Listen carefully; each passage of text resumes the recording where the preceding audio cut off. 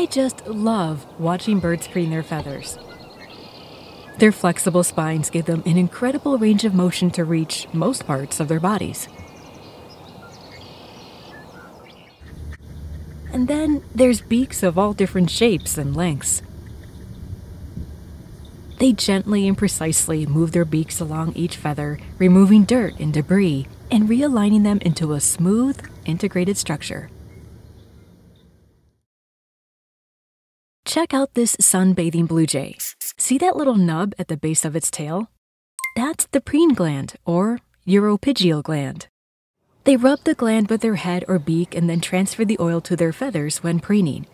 Preen oil is this all-purpose magical substance that helps keep feathers waterproof. It's antibacterial, antifungal, and so much more. But there's a small percentage of birds who don't have a preen gland and instead achieve the same means using powder down. These are special down feathers that grow continuously and are never molted. The ends of this fluff disintegrate into keratin, which looks like a fine white powder. So when preening, the bird gets the powder on its beak and then distributes it to the rest of its feathers. And fun fact, powder down feathers are also known as pulvi plumes, with pulvi in Latin meaning dust or powder. On birds that have these, not every down feather on their body is a powder producer. They still have their regular down that they will molt out. And depending on the species, the powder down is either white or yellow, and it's either mixed in with regular down feathers or there may be patches of it on certain parts of the body. Some of the birds that have powder down are pigeons and some doves, cockatoos, cockatiels, African greys, great blue herons, tinamous, and bustards. And if you've ever touched a parrot, pigeon, or dove, you're probably familiar with seeing powder on your hand afterward, or dust marks on a dark-colored shirt if the bird was up against you. I like to think of powder down as being like dry shampoo for birds. If you haven't heard of dry shampoo, well, I got some right here. It's basically a mix of things like cornstarch, baking soda, clay, and even cocoa powder. You sprinkle it onto your hair and work it in with your hand or a brush to help absorb oil and dirt in between washes. The result? Hair looks clean and fresh, and you're ready to go. It's the same deal with birds who have powder down.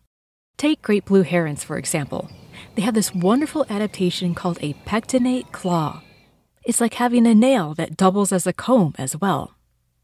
Not only is the claw helpful for cleaning off pond gunk, but it helps them to comb the powder along the feathers, keeping them clean, healthy, and in good condition.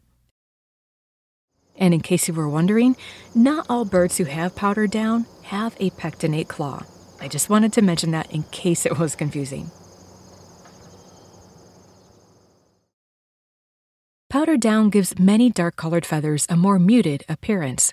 For example, it makes the dark blue feathers on the great blue heron appear more slate blue rather than a vibrant, saturated blue. And in this black palm cockatoo, its striking black feathers would be glossy if not for the powder down making the color more charcoal. And the last thing I wanted to mention is powder prints from window strikes. Have you ever seen this before?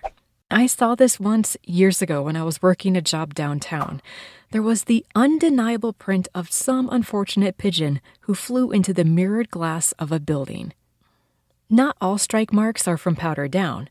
It could be from dirt and dust and oils, but in this case, it was a good-sized print and where pigeons were abundant. So, did you know that powder down was even a thing? Or have you ever petted a parrot and noticed a fine coating left on your hand? Feel free to leave a comment down below.